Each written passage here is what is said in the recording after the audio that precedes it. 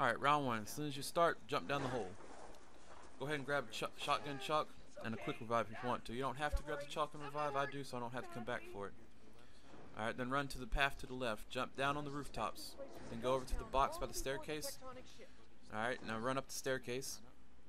Place your shotgun if you want to, you don't have to.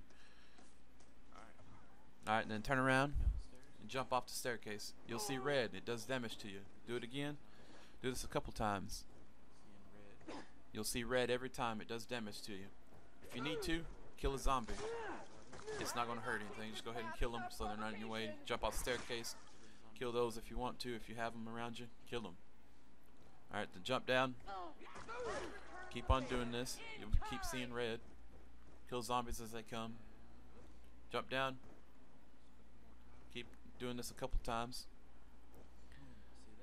Boom, there's the green. Run back up one more time. Dolphin dive off the top.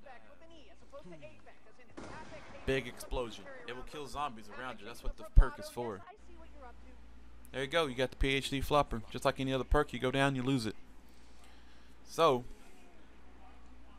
there you go. There it is. If you want, drop a grenade at your feet. Test it. It will blow up and won't do any damage to you.